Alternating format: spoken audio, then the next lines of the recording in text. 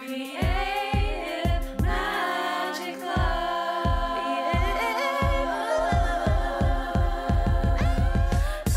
What's up? This is Sarah Mack and welcome to Creative Magic Club. Together we'll discover inspirational stories of creative entrepreneurs living out their dreams, doing the work they are most passionate about, and building wealth in magical and fun ways. While building a six-figure income as a writer and coach, helping other women to launch their dream businesses, I've connected with so many incredible people and seen it proven again and again that you can thrive financially doing whatever it is you are passionate about. I'm here to share life-changing strategies for mindset, making money, and reaching more people with your work in a business and life filled with creativity, freedom, and fun.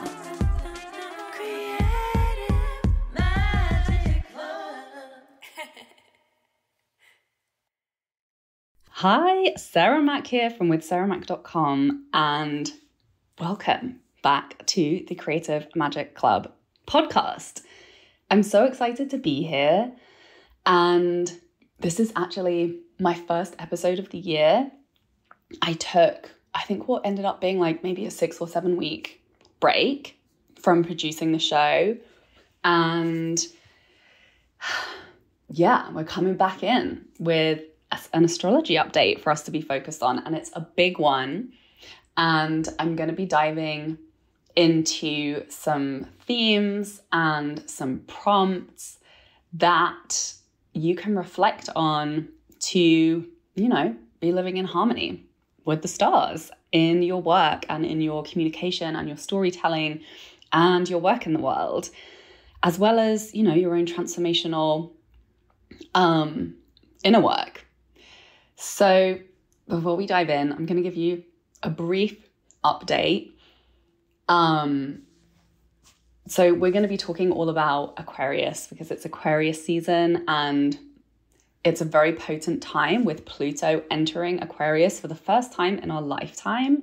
And he's going to be staying here for 20 years before moving into the next sign. So this is like a hugely significant shift in collective energy. Like this is a pivotal time for us. So there are some big themes that are potentially going to be playing out in our life for a really, really long time. And I feel like it's a good time just to be reflecting on them, especially with the beginning of the year. And, you know, we often do that a lot this time of year anyway.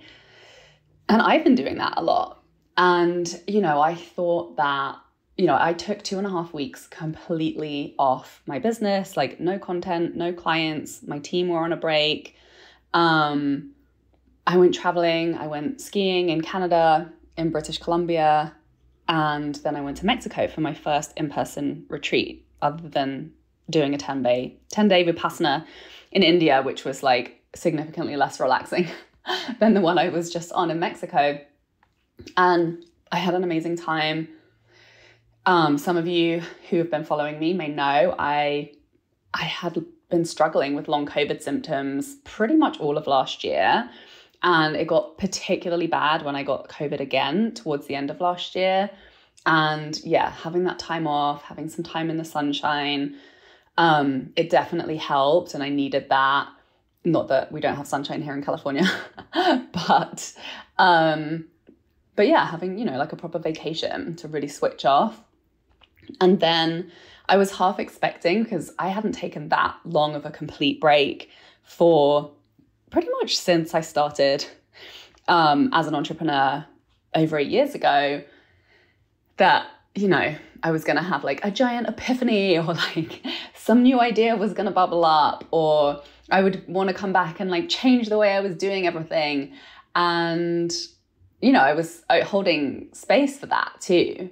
And I was open to that. But actually, I've come back and not wanted to change much, which is great, because I think one of the gifts in, you know, having a significantly reduced capacity due to the fatigue and the headaches after having COVID is that it's really forced me to simplify in my business. And in doing that and being open to shifting things and just like cutting away the fat and the things that aren't really getting the results, aren't really getting like the biggest impact, you know, any unnecessary pursuits other than really that, you know, core 20% that's bringing me and my clients the best results through my business has all been trimmed away for now. And it's just great. Like, I'm fucking loving it. I'm working one-on-one only with clients at the moment. We get to go super in depth. I get to know my clients really well. We work in Voxer only, so I barely have any calls on my calendar other than the odd 90-minute intensive. And, you know, and I get to spend my days really in flow with my energy levels. My clients actually probably get more support than if they had a weekly call because I touch base with them pretty much every day. They get feedback, you know, we get to have chats. I get to know everything that's going on with them. I'm working on content edits with them. So they're having a lot of momentum, feeling super supported, getting really great results. And I get to lie in my hammock and talk to people on Voxer. And if I need to take a nap, I can take a nap. And there's no, you know, like scheduling restrictions. So I'm obsessed with this new version of my business. And it's felt weird to let go of group programs because that was really like a core part of my message, a core part of my business vision, you know, at the beginning of last year. And I love running group programs and I believe in them. And, you know, that's definitely still a part of my long-term vision for my business. But for now, I'm like, let's just keep it simple. I'm not really doing any live events. I'm just producing content. And yeah, it's working and it's feeling really, really great. So there's always a blessing when we get squeezed if we're, you know, open to the shifts.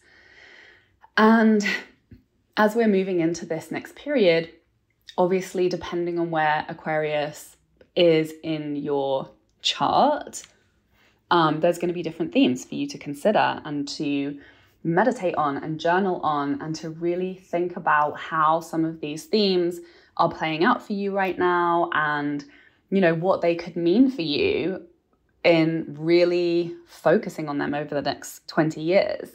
So I actually created some prompts specific for each Aquarius house placement, which is over on my Instagram feed, Creative Magic Club. So definitely go and check that out. I'm not going to go through them on this episode, but I'm going to go through some of the broader themes to just, you know, get you in the zone, see what's bubbling up for you. And I'm also going to create, my next episode will be focused on money prompts and how we can focus on using these particular energies for healing and elevating our relationship with money. Because, you know, Aquarius is all about humanitarianism. It's all about the collective. And so I've really, as always, you know, it's an everyday thing when you have a business, asking myself, like, what is the impact that I want to make?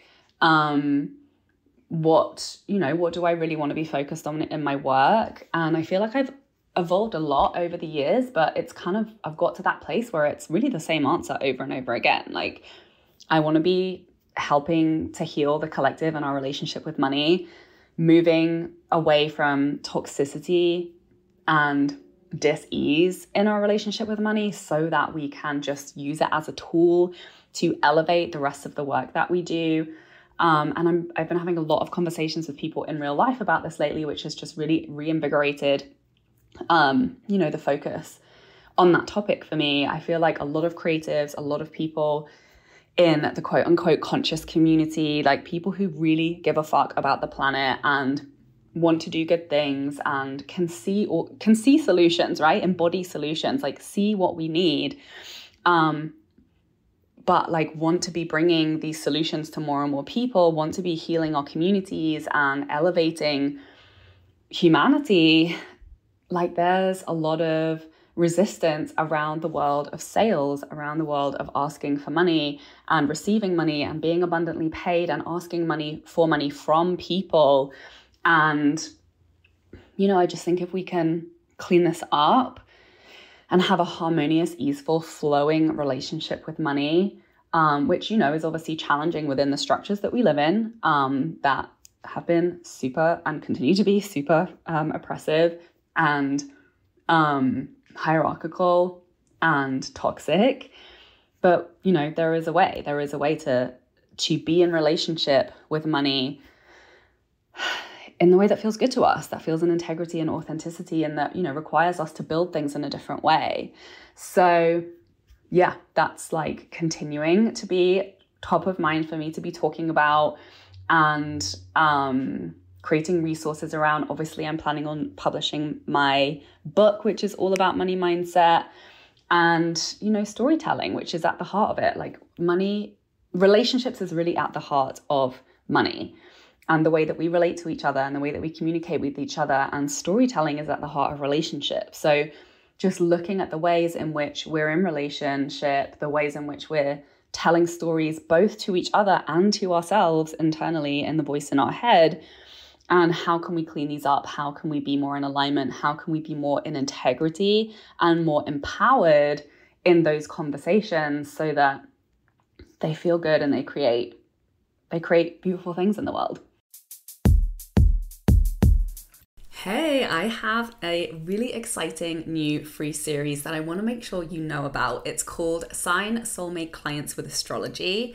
And I created this because when I work with clients using their astrology charts, they stop trying to sell offers in a way that feels like pushing a boulder up a hill. They start selling what they're really excited to offer. They raise their rates, often doubling them. And soulmate clients start showing up more quickly and easily than ever, which is why I'm so thrilled to share this special 3-part training series with you to show you how to read specific parts of your chart to cut the drama of overthinking your storytelling and your prices, and cut straight to the actions and insights that lead to signing soulmate clients consistently with ease month after month. So when you sign up, you're going to get instant access to video number 1, which is all about signing soulmate clients by selling from your sun sign. Video number 2 is about tapping into your sales flow through your second house. And video number 3 is going to show you how to create your unique ritual for consistent clients and money flow.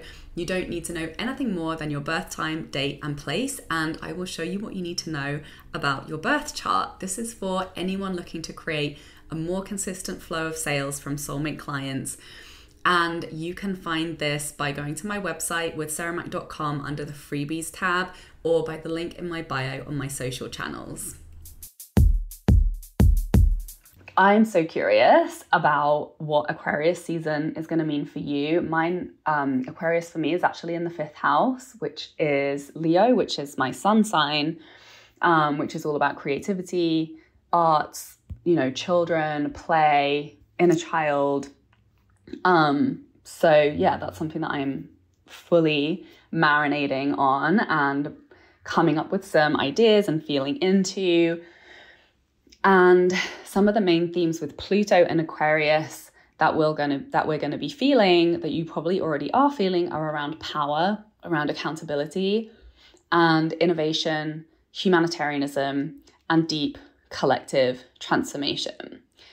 So definitely check out the content prompts on my Instagram, and you can use these themes specifically related to where Aquarius is in your chart to spark some content ideas, some story ideas that will, you know, give your soulmate clients a peek into the real you and getting to know you and what's on your heart and your mind right now, and to bring some of the major themes in your own unique value and power to the forefront in your brand message.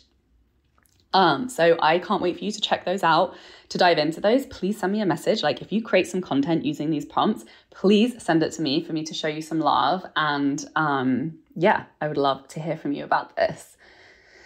So yeah, some of the things to think about. Aquarius, like, one of the main themes is innovation, progression, and humanitarianism. Like, how can we create solutions for the betterment of humanity?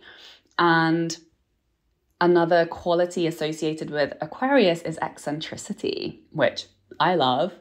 You know, it's that like free spirit, but it's also analytical. It's also technology focused. And there's a fine line between like the eccentric genius and the destructive rebel. And I think a lot of us identify with that spectrum. It's very easy to use our emotions, especially when we're talking about Pluto. That's like rules Scorpio. So it's all about those deep, dark emotions, which can be so fertile for action and for movement and for change and for revolution, right? Like the revolutionary is very much an archetype of Aquarius. And I very much identified with being a rebel pretty much since I was a teenager. Like I was always getting in trouble. I almost got expelled for smoking weed in school. I just hated authority. I wanted to break all the rules. I didn't want to be told what to do, and I think I was being told a lot of things that were just I was being rejected, by like the systems that I was growing up in, who were constantly denying my creativity and devaluing it and telling me to like get a proper job and like at least study English, like don't pursue the arts, you'll be broke, like I was constantly feeling denied. So, it's totally valid, right? Being the rebel, being somebody who's standing up to the belief systems that are being oppressed on us, that we don't feel good about, don't agree with, and don't want to give into. But I think sometimes, like the wounding around that can lead us to shooting ourselves in the foot. Like my background with finances and, like not really living anywhere. Like I had no residency in a country for a period of time. I was like in between residency statuses and, I didn't file taxes for a few years and, I had like a real fuck the system mentality, and I grew up listening to nu metal and like, that was, a big part of the way that I was living my life, which, ultimately didn't serve me in the best way. I had to file my taxes eventually, and it was not fun when I came around and, had to do like 3 years of backlog. So yeah, that's just something to consider. Like, where are you being rebellious where maybe you could be leaning more into revolutionary and innovative genius in creating solutions? And like, yeah, we all get to break some rules because that's how change is created. But how can we do that in just like the most empowered way, and looking for the most empowered vision around that and the most empowered solutions and possibilities where we rally people towards our vision versus just being reactive to the people who are not in alignment with that vision, if that makes sense. So like accepting your eccentricity, accepting what makes you different, because this is where true innovation comes from. So if you're feeling different around something, around the way you do things or want to do things, or the way you don't like other people are doing things in certain areas, like that's really a gift to be paying attention to and to nurture that and to cherish that and see what that, those feelings of discomfort are maybe trying to tell you. This is like being a pioneer, right? How can you be a pioneer in innovation? And innovation is change. So usually change is going to be driven and motivated by all of the things that we currently don't like or are in resistance to. So just pay attention to that for you. So on the next episode, I'm going to dive into some of my favorite, I'm calling them like aspects of technology or pieces of technology, but not how you would, most commonly think of technology, but like tools. And some of them are inner tools, some of them are relational tools and practices that I feel have really had the biggest impact for me, and that I feel in all of my years of, healing my relationship with money and transforming my relationship with money, that are really the most potent. So I'm going to talk about what some of those things are. I'm going to share a practice with you that I've been using lately that is like quick and dirty and powerful. And, I think this is like a really great theme to be thinking about in this 20-year giant period of Pluto and Aquarius. Like, what are the tools? What are the practices?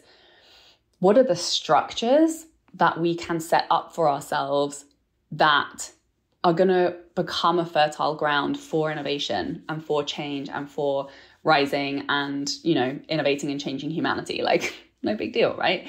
But so often it's those small things, it's those consistent daily habits that give us the strength and the structures and the support to, you know, go to the next level in our work and in our innovation and in our creativity. So I'm going to be talking about some of those, and, you know, this is a very potent time for healing. Pluto rules Scorpio. If you listen to my podcast episode on Scorpio season, there's going to be a lot of similar themes in like putting on our rubber gloves and doing the deep, dirty healing work, because it all comes down to relationship, right? Like our relationship with ourselves, our relationship with the people who cause us the most pain, our relationship with each other, with humanity. And it's looking at the pain and alchemizing it that is going to lead us to those breakthroughs, to that innovation, to that compulsion and momentum to create the changes that we wish to see and that we're here to create. This is all information that, rather than numbing out and trying to distract or avoid, like looking at it, being in it, feeling it, transmuting it, and using it to create magical things and to rise like the phoenix from the ashes. And Pluto, there's so much power in Pluto. So I'm so excited to share that with you. I'm so excited. If you want to share your takeaways and your breakthroughs, hit me up, send me a message on Instagram, Creative Magic Club. And I'm so grateful that you're here. Please, if you haven't already, go and leave a 5-star review to support the show. There's going to be a lot more astrological updates, sales talk, money talk, helping you to make more money while you're making a bigger and bigger impact that you are here to create. That's fun for you to do it. So I'm sending you so much love, and we'll see you next week. Bye. For more inspirational content, head over to my website withsarahmac.com, and please support the show by liking, commenting, and subscribing.